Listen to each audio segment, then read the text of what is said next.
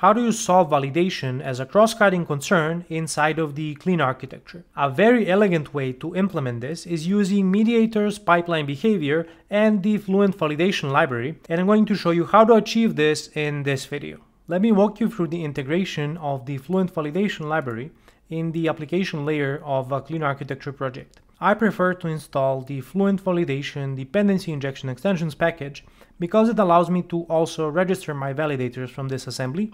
And once I have this package in place, I can go ahead and implement my custom validators. I have an example in the customers folder for the create customer command. It accepts an email and a name to be able to register a new customer. And then inside of the create customer command validator, I have an async validation in place checking that the email is unique. Now this is susceptible to a race condition, so I also have a unique index at the database level making sure that nothing goes wrong. Currently, how this validator is executed is inside of our minimal API endpoints, or more specifically the post endpoint for registering a new customer, I'm injecting an IValidator of create customer command, and then I'm using the validator to validate this command before letting the request proceed to the command handler. Now this isn't really ideal, and you don't want to be injecting the IValidator for every single command in your system because you're going to end up writing a lot of boilerplate code. Now I also want to mention how these validators are registered. Inside of the dependency injection static class, I'm calling the add validators from assembly method, and I'm giving it the application assembly reference so that it can scan the application assembly itself and add any validators as the appropriate implementations of the IValidator interface. This is the high-level overview of integrating the Fluent validation library to implement validation, and now let's see how we can make it better using Mediator's pipeline behavior. I'm going to start by creating a behaviors folder inside of the abstractions folder, and I'm going to define my pipeline behavior inside of this folder. So let's add a new class, and I'm going to call it ValidationBehavior. This is going to be a generic class accepting a tRequest and a tResponse argument. These are also going to be passed to the IPipelineBehavior interface. So let's pass the tRequest and the tResponse, and now we can implement this interface. You'll see that it's giving me the current request, which is going to be my command or query instance, the request handler delegate, which is the respective handler for my command or query, and also the cancellation token so that I can cancel the request. If I leave the validation behavior like this, it's going to run for all commands and queries in my system. I would want to scope this to only run for commands, and here's how you can do it. I'm going to create one more folder, which I'm going to call messaging, and I want to add my own custom abstraction for an ICommand interface inside. Let's give it the name of ICommandBase, and I'm going to use the ICommandBase interface to implement two more interfaces. So the first one is going to be an ICommand without any arguments, and it's going to implement iRequest from Mediator and also the ICommandBase. And this is all that I need for this interface. And I'm also going to create an ICommand of T, or I can say tResponse, for any command that I need to return some data from, and this is going to implement iRequest of tResponse from Mediator and also the ICommandBase. So these are the two interfaces that I'm going to use to implement my commands, and now I can go ahead and adjust the create customer command, and instead of implementing an iRequest, we're going to implement an ICommand, and this is also going to implement the ICommandBase by extension. The whole point of this is being able to go to the validation behavior and add a generic constraint. Now I can say where tRequest, and I'm going to say that tRequest has to be an ICommandBase implementation. And now this is only going to apply to my commands as long as I'm following the convention that my command classes implement one of the two ICommand interfaces. Now, what do I need inside of the validation behavior to implement validation? So we're also going to be using the IValidator approach, except I'm going to add a collection of them because there might be more than one. So let's inject the IValidator of tRequest, which is going to be just our command validator, and let's inject this from the constructor. And now inside of the handle method, we're going to first start by making it asynchronous. The validation should be done before we send the request, and then we can say await next, And of course, I need to grab the result returned by the request handler delegate. And then I can just return this from this method to satisfy the handle method.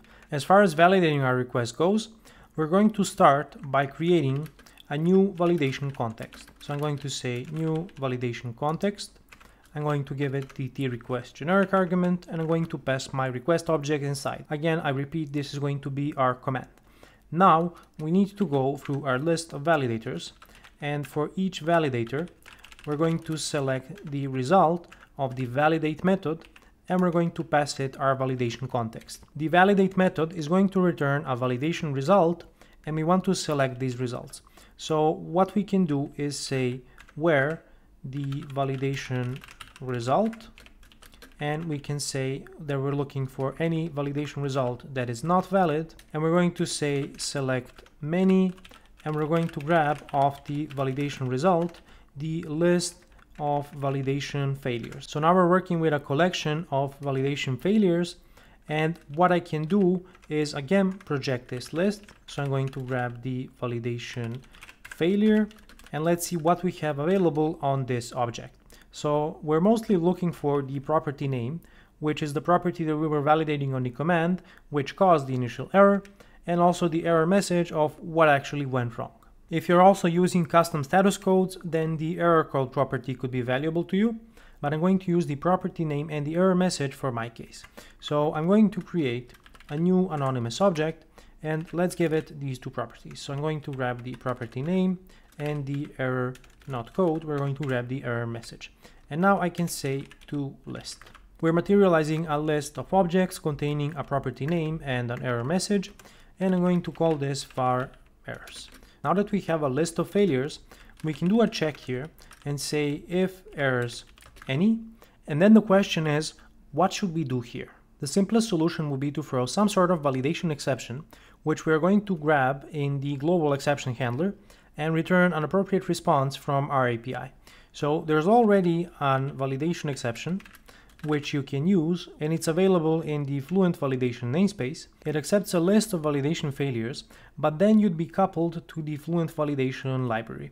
Now you're already coupled to it in the application layer itself, so there is not much harm in using this exception, but if you want to do something custom, I'm going to show you how to achieve this. So I'm going to create an exceptions folder inside of the application layer. So let's call it exceptions, and let's add our custom validation exception inside. So this is going to be the validation exception class.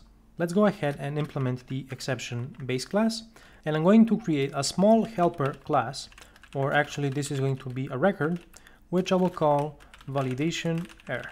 So let's give it the properties of property name and another string property, which I'm going to call error message. And by design, this is the same properties that I'm using in the validation behavior on my anonymous object, because I'm going to be creating an actual validation error instance. So now inside of my validation exception, I can create a property which contains an IRead-only collection of validation errors. And let's give it the name of errors. And we're only going to give it a getter. And then inside of our constructor, we're going to also accept an IRead-only collection of validation errors, and let's assign this to our property. So we can also pass an exception message to the base constructor saying validation failed. You can make it more complicated if you need to, but this is just an example, so this should be sufficient. Now we can go back to the validation behavior. Because I'm using the FluentValidation namespace, our custom exception isn't visible, so I'll have to specify the namespace more specifically. And then here, I also want to be creating a new validation error instance. So let's give our property name and the error message value.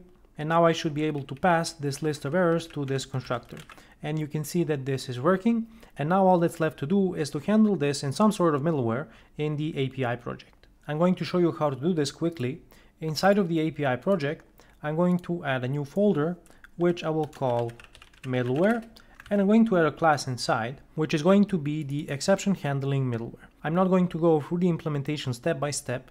The high-level idea is we're creating a middleware by convention, which means I'm injecting a request delegate through the constructor, and then I have an invoke async method which accepts an HTTP context. And how you handle a middleware is just invoking the delegate and passing it the context instance, and then you have the freedom to add your own behavior to the middleware. In this case, I'm adding a try-catch statement and catching any exception that is thrown during the execution of the request delegate. I'm doing some simple error logging, and then I'm extracting some exception details from this exception instance.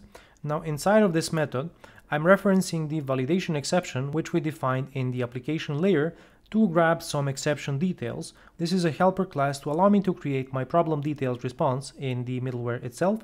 And I'm also taking the validation errors from the exception instance so that I can pass them to the problem details. Now back in our invoke async method, after we grab the exception details, I'm creating a new problem details instance. In case there are any errors on the exception details, I'm adding them to the problem details extensions. This is a dictionary that allows me to specify key value pairs, and you can use it to introduce arbitrary types to your problem details response. And then I'm just writing this into my HTTP response by calling write as JSON async. This is also going to set the content type on our response, so we don't have to manually set it to application/JSON. You have to add this middleware to the pipeline. The easy way to do this is by saying app use middleware and then specify your custom exception handling middleware. Make sure to get the namespace right. To be able to try this out, I need to make a few small adjustments. First, I'm going to get rid of the manual validation that I had in this endpoint, and I'm also going to register my actual validation behavior with MediatR by saying config add open behavior, and I'm going to specify my validation behavior type. So now with all of this in place, we should be able to run the project and see what's going to happen with the validation. I'm going to send this request from Postman and let's see what's going to happen. We hit our validator and we create the context, and now let's try to execute the validation itself. So I'm going to run into an exception, and if I press continue, eventually I'm going to land in my exception handling middleware, so at least we know it's working correctly and catching the exceptions. Now let's take a look at the exception itself and see what it's trying to tell us. The message is pretty descriptive and it says validator create customer command validator, which is the one that we are trying to run for this command, contains asynchronous rules, but it was invoked synchronously, and it's asking us to please call validate async instead of validate. Now I did this on purpose to show you what's going to happen if you try to run asynchronous validation but you're calling the synchronous version of the validate method. This is where the exception is actually thrown, so all we would have to do to fix this is call validate async. But then this is going to cause other problems because validate async is an async method and it returns a task of Fluent validation results. So let me slightly adjust this so that we can make it work again with asynchronous validation. I'm going to take the calls to the validate async method and we can create a variable here which I'm going to call validation failures, and we're going to say await task when all, and I'm going to give it all of these tasks. This is actually going to return an array of validation failures, but that should be good enough for our use case. So let's replace all of this with validation failures, and then all of this should be working, and let's test it out. I'm sending the same request from Postman to the API again. We hit the breakpoint inside of the validation behavior, and now we're going to try to run our validation by using the task when all approach. So we get back our list of validation failures. You can see there's only one of them inside, and it says that the email must be unique. And we're going to now create our errors, and we're going to end up throwing the validation exception that we created, and it's going to be handled in our exception handling middleware. So let's go through those steps. We're going to add the errors to the problem details response, and eventually we're going to return this from our API. Now let's check out what the response looks like in Postman. Here's the response that we get back. You can see it has the problem details structure. It says that we ran into a validation failure. It's giving me a 400 bad request response, and there's the errors property here, which contains an array of validation errors, and this one says that the email must be unique. So this is how you can solve validation as a cross-cutting concern using the MediatR and FluentValidation libraries. If you enjoyed this video, then take a look at this video next, and until next time, stay awesome.